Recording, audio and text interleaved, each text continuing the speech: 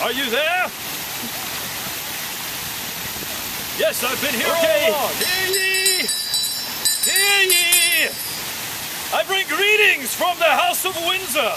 The Duke and Duchess of Cambridge have bestowed upon the third in line to the throne of England the princely name of Marquis Chad Windsor, the first Earl of Fistingham.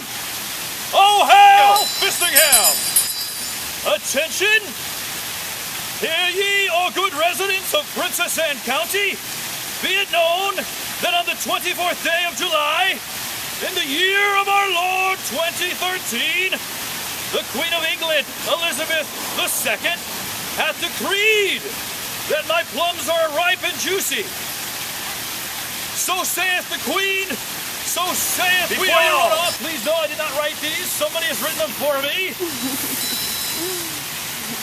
I'm only reading the news, crying it out for the townspeople of Town Center. Huzzah! Huzzah! Let it be known that His Majesty Prince Charles the Duke of Windsor, second in line to the throne of all England, breastfeeds baby cats in his underwear. Long live the royal man boots!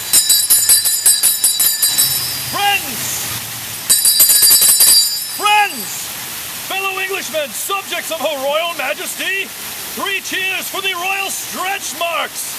Hip hip hooray! Hip hip hooray! Hip hip hooray! There's a backpack walking by us now. He's got a Pop-Tart. Hello, man. The man is still walking further and further away. Friends of the monarchy of Great Britain, the Duke and Duchess of Cambridge are pleased to announce the first royal baby poop solid!